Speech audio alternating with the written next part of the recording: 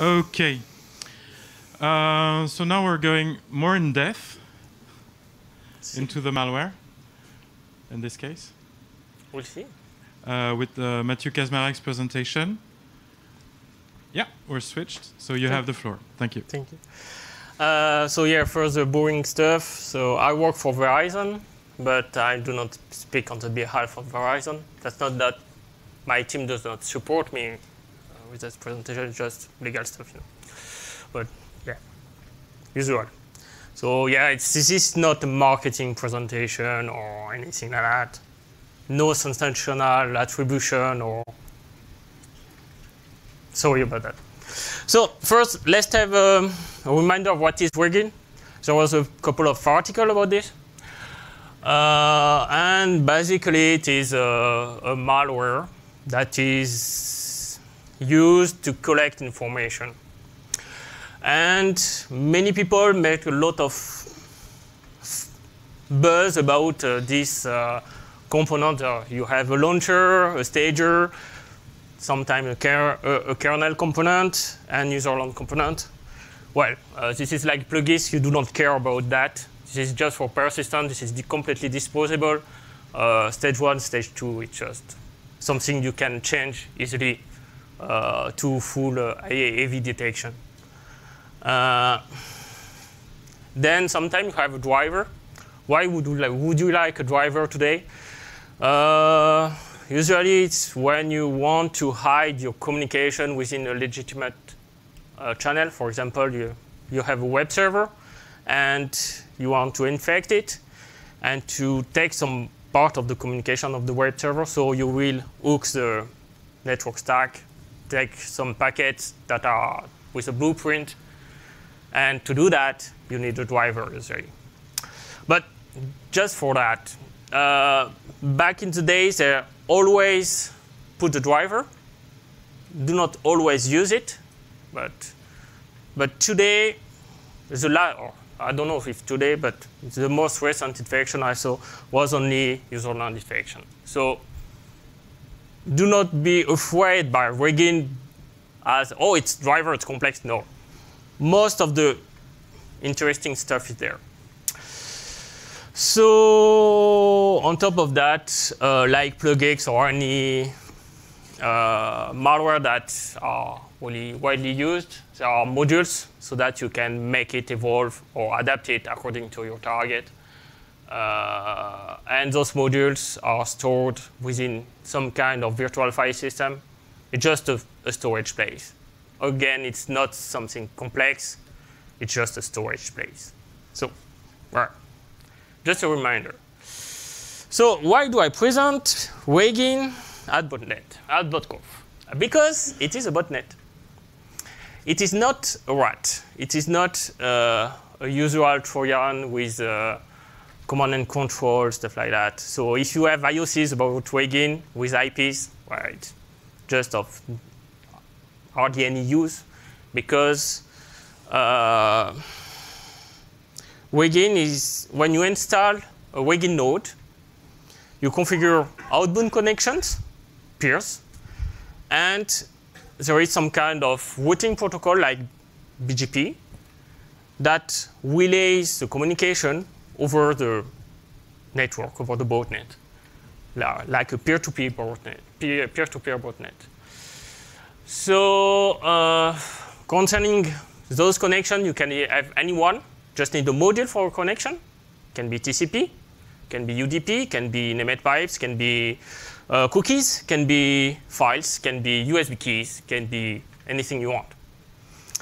On the other hand, to receive messages, you need to open ports. So you need a module that opens a connection or listen to the connection. Not more than that.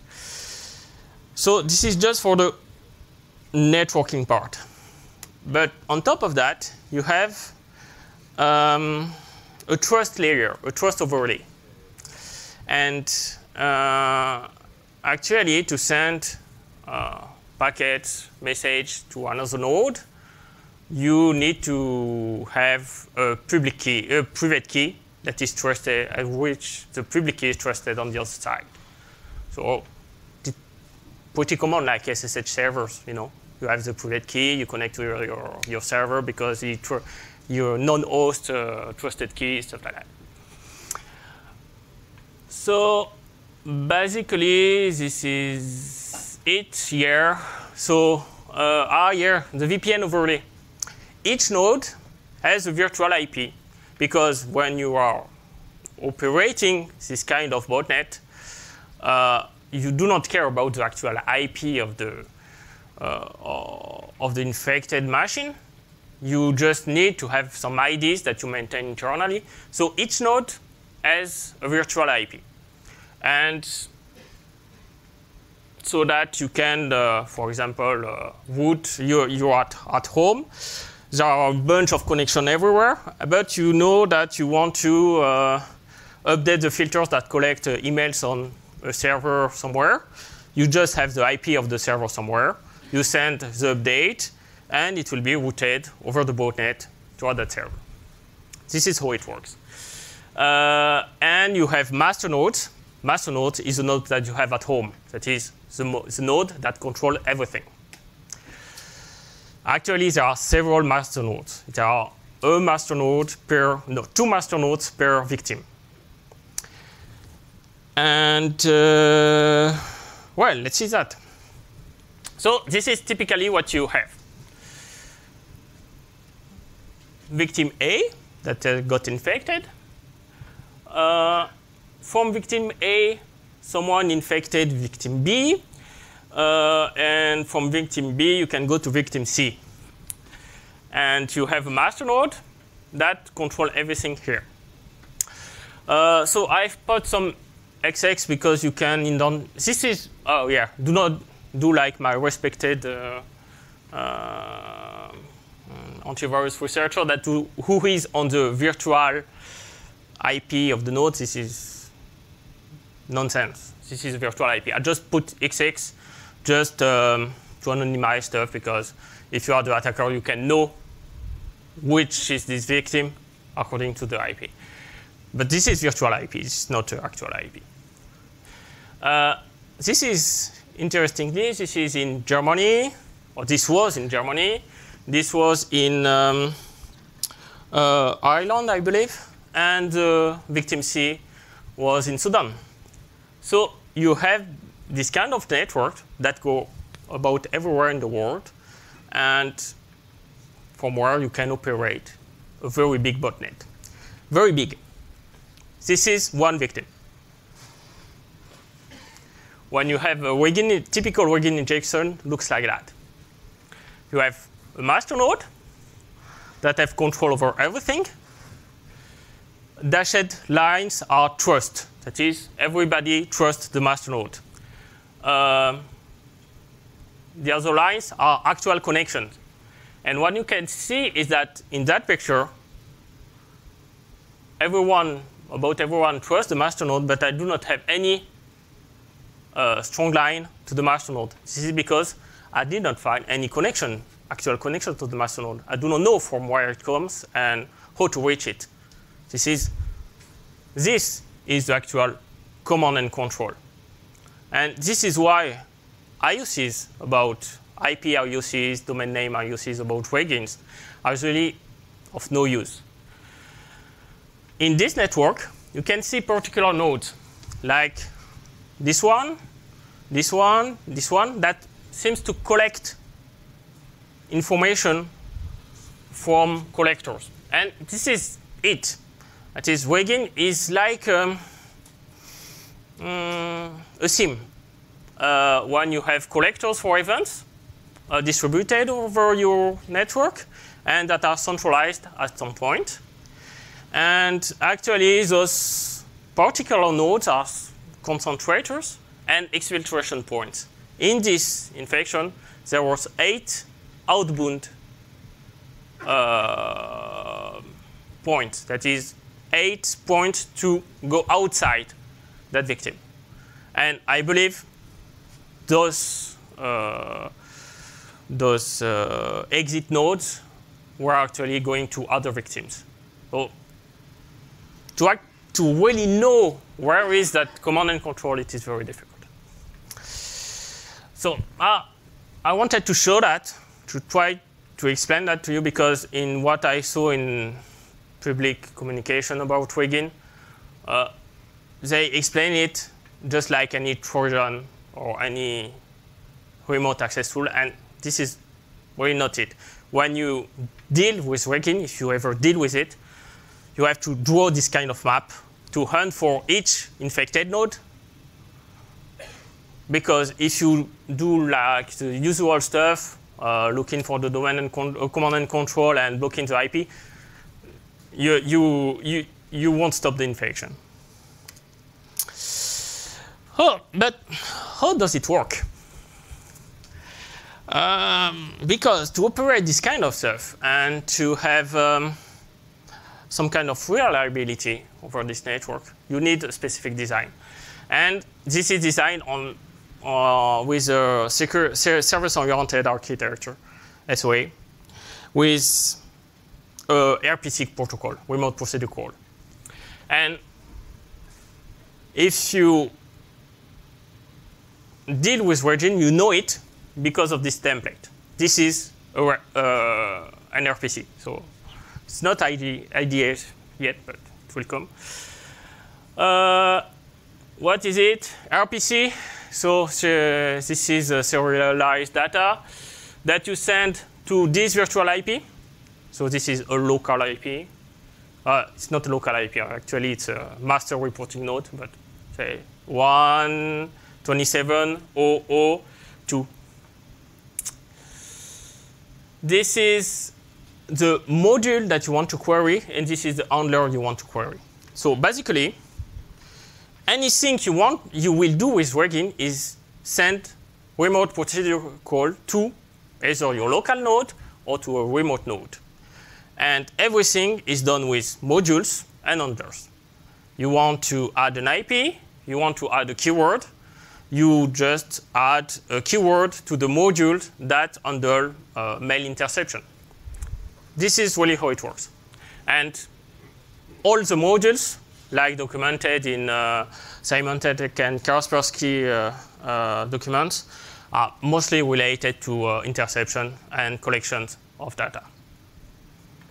And it is pretty easily to write module. And this is what you should do. Because of this complexity,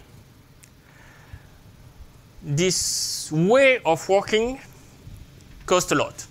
Because you have the malware, you will do some reverse engineering to know how you are impacted, what information are collected, and then you will write some tools to decode the information with the virtual file system and everything like that.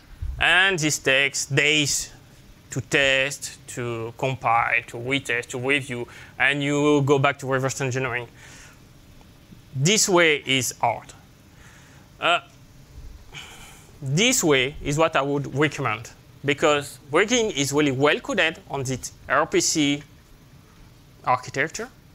And what you just need to do is to get some pointers on those RPC handlers and query the nodes. You want to have the data that is in the virtual file system, just query it. So this is malware in instrumentation. And in the paper that I submitted to BotConf is explaining the details of the instrumentation, and this is what I want to show you actually. Okay. So typical example. Here, create a stream. I query module 9 handler 5 to retrieve the connection list to the peer nodes. And you can do that as long as you have instrumentation of the Regin.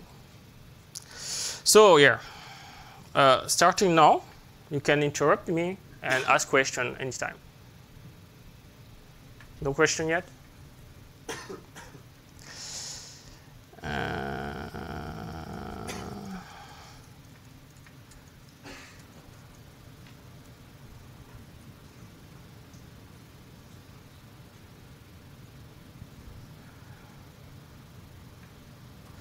So, how it works? This is for Paul. So I told you about instrumentation, Regin, the SOA architecture. So basically, the first thing you need to know is the numbers, that module ID and that handler ID. And this is quite easy to spot in Regin because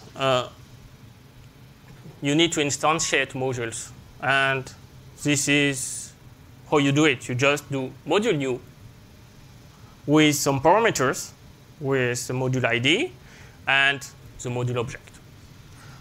And this pattern is always the same. And it is, you can even write a Yara rule to spot the module definitions. So here we have the definition for module 9 that I will tell you handle everything that is related to network. Then this is not this one yet. Yeah. Then you define handlers, module add handlers, and you have IDs for handlers. So this is how you collect the IDs for handlers. And you have the actual handler, that is this function. Then looking into the function, you will know that the function with the D word, that will be then processed. So you have the actual signature of the handler. So I have the module ID, the handler ID, the parameters I have to send it. I just now need to actually write it. So I take a pointer on module 9, for example. Or what do I do here? No, it's not this one.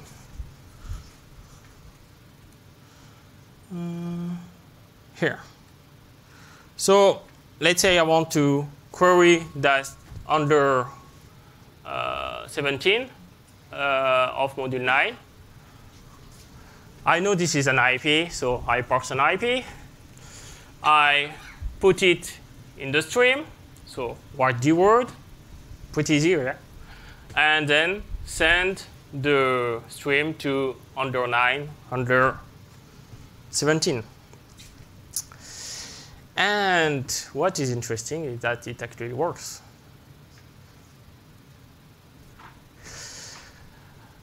So this is available on the internet. This is a code that does everything I just explained, instrumentation.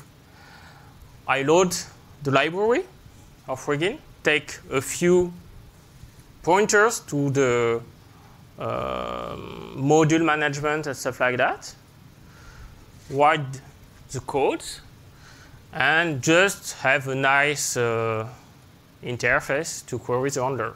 So if I want to set, for example, net set IP, it won't work. You will see why. Set IP 002. So it's in there first, telling me. So this is actually this.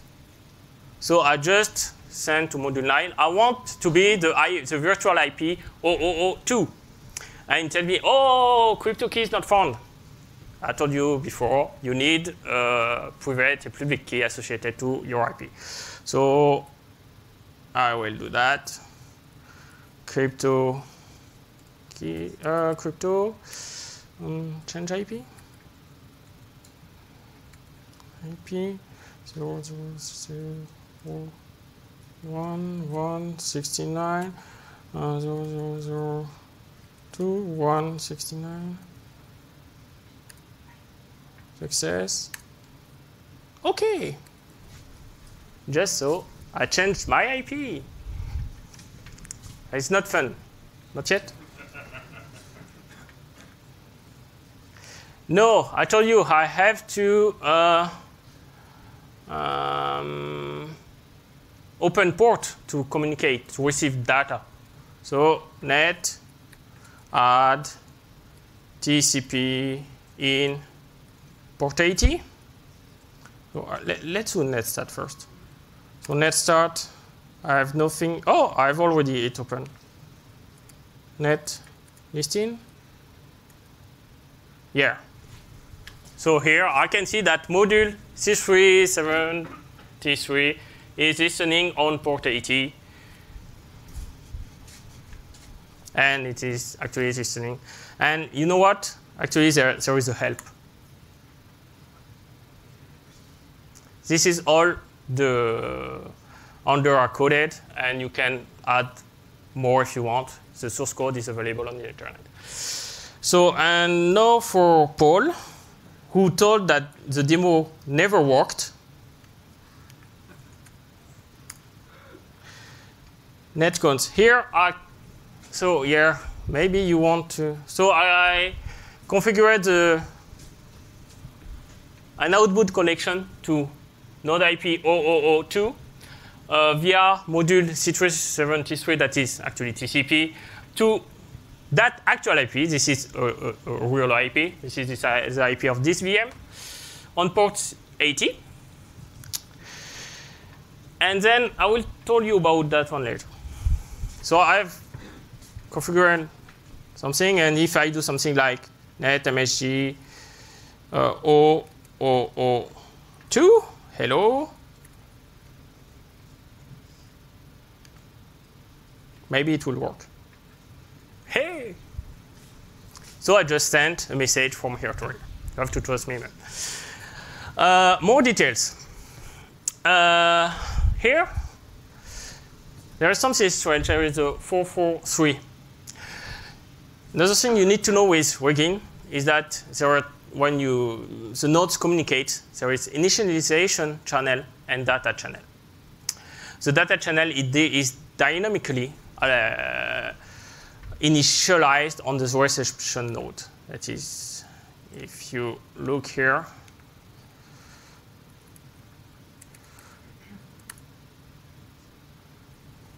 this one is currently established, but it has been opened on the reception of the initialization message. This is the protocol. The node that sends the message tells the reception node, OK, I will send you data on that channel.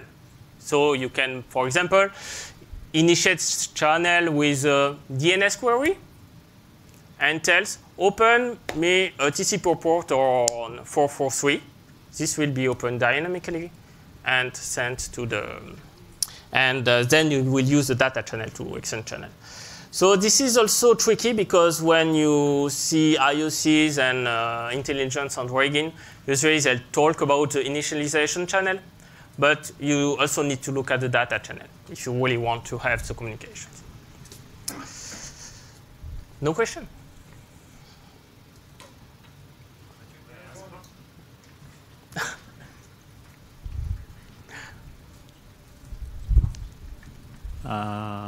I saw from your diagram that you have an IP, internal IP of the master node. Yeah. And you have a great framework to communicate. Have you tried to communicate with the master node? To send him hello, for example? Oh, well, I only do that on my small laptop. Ah, I understand. So no live experiments with the Regin. No real life experiment, we'll say. And about this master node. Because this is interesting. Here. So I told you, I've put XX here too. This is because you have Regin networks are organized on /8 subnetwork, virtual IPs. Always talk about virtual IPs. Do not do who is on those IP. This is stupid. I have to repeat it because people do that. And this is how you can actually identify victims. Because the master node is usually the first IP in the /8 with ending 7 and 8. So, for example, victim 50, the master node of victim 50 will be 50.0.0.7. And there is a second, there are always two master nodes because of redundancy, and the second will be 50.0.0.8. Then you have two master reporting nodes. You do not see master reporting node because master controlling nodes have trust over everything. Master reporting nodes are trusted by no one, but they can receive things from anyone. So they trust everyone. Those master reporting nodes have IPs, or for example, 50.0.0.6 and 50.0.0.5, if I remember well. I do not know about 1, 2, and 3, but I believe they are used for specific purpose. Another question? Again, about master nodes, maybe. How much time do I have yet? Shut on? OK. Master nodes are really interesting because I told you about those module IDs. Every module I have seen has an odd module ID. But, for example, 9, C3, 73, always odd. But some even module IDs are referenced in the code. And they have a special role because you can, if you have an even module ID, you can send message unsigned, and they are trusted.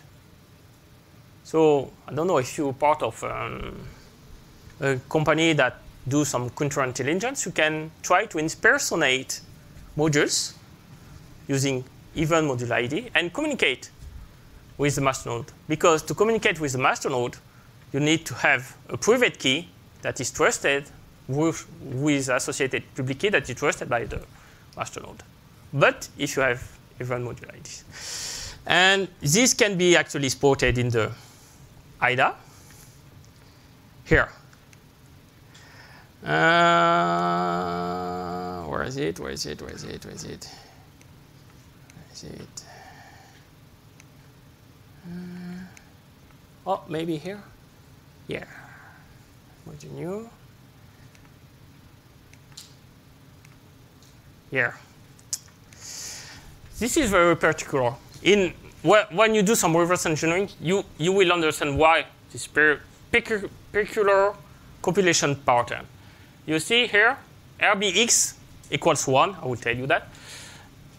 And to actually set a constant value, you do 1 plus E. Doesn't make sense. Usually you put just F, not 1 plus E.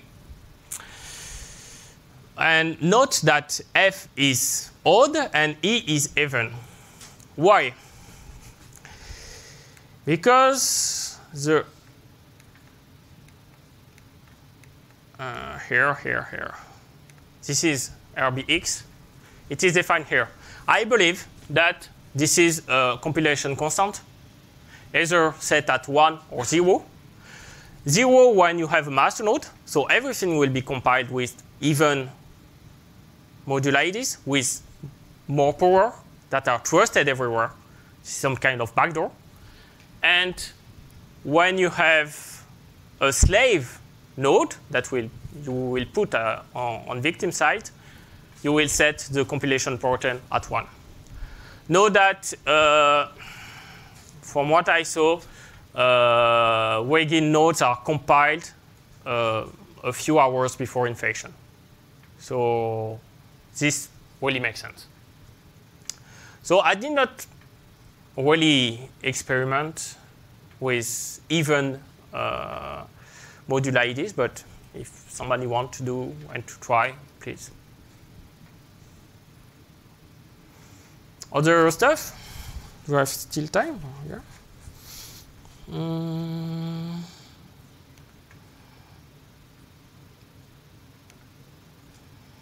Because I had some spare slides if you do not have any question.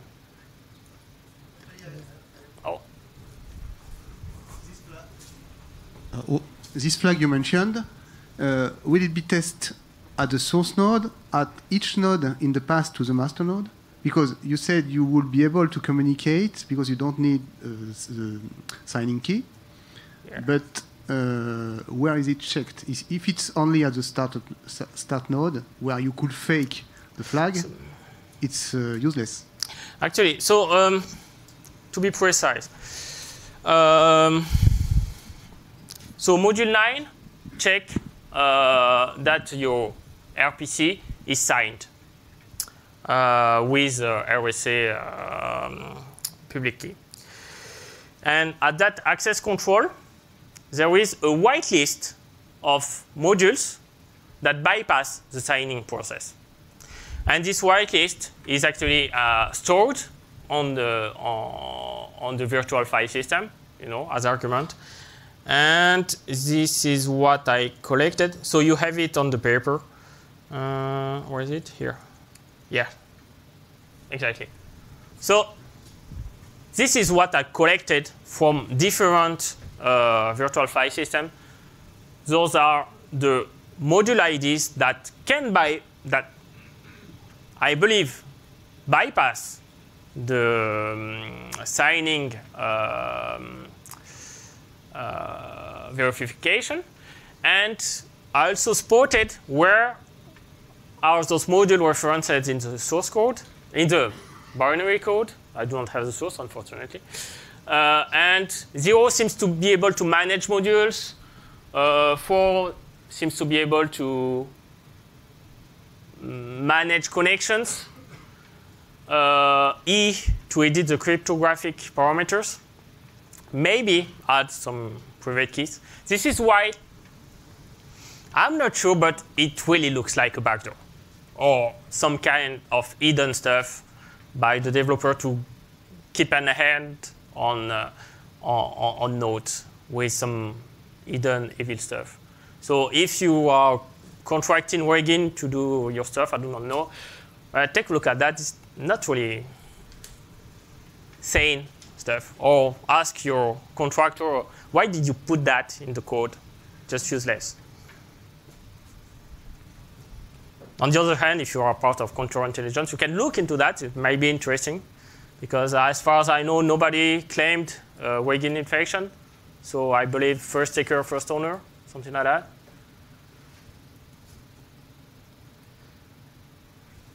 I got a question. Yeah.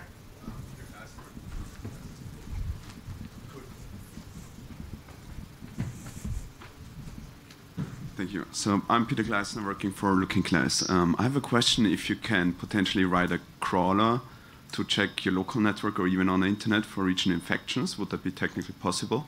Yeah, I believe so. I believe you can write some kind of scanner. But writing a scanner, so two questions. Can you actually write it? Yeah, definitely. Just try to communicate.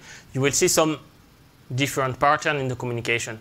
For example, the packet will be eaten. Like for example, your browser has a particular blueprint for any channel. And if you put the blueprint, the packet will be eaten, and you won't have the return of the HTTP gate, for example. So you can do almost the same with Regin. That is, try to initiate the communication. You will send some packets, and it won't have the usual behavior because it will be hidden. This is one way. The second question is, can you do it without being noticed? This is another story. Because, yeah, if you really want to do it seriously, you want to do it without being noticed. So, yeah, you would need to be somewhere on the backbone, send some TCP packet, and re-intercept it. So, yeah, it is possible. I did not do that, but it is possible.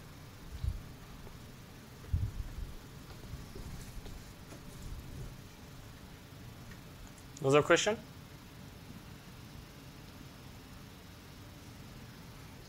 So if you want to catch up later at the break, no problem.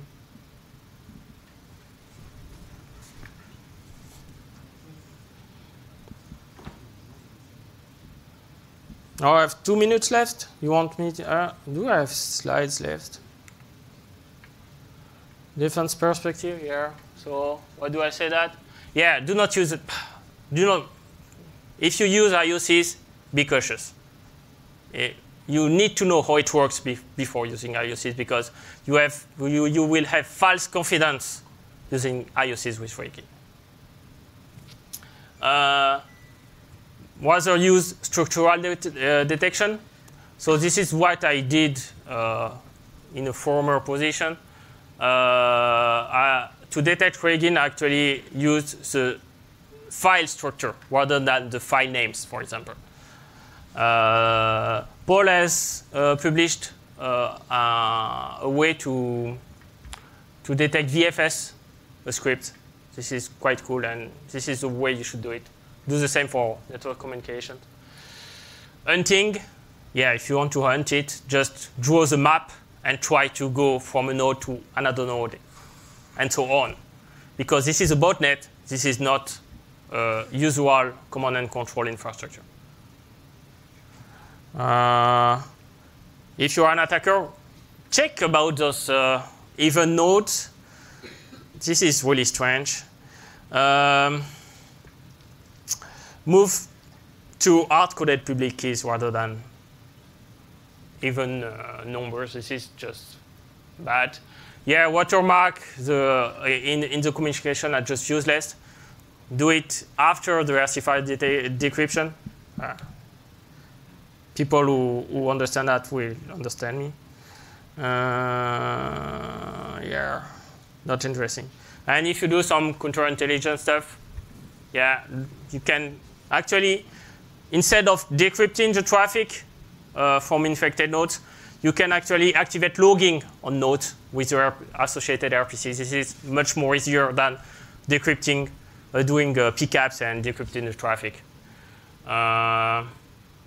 Identify adversary intent with the function that are shipped at the nodes. And know that you can always use, for example, the filter keywords.